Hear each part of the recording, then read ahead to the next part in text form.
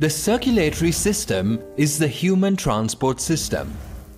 A circulatory system is found in all vertebrates and is an example of a mass flow system which carries a large volume of fluid called blood all around the organism's body.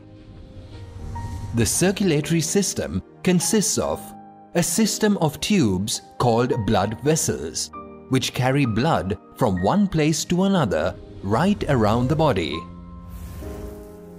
A pump, which is the heart, and valves to ensure the one-way flow of blood. Why do we need a transport system?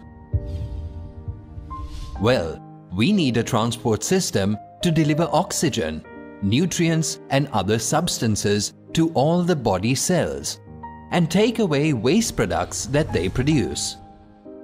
Some smaller animals like flatworms can perform this same function by simply diffusion because their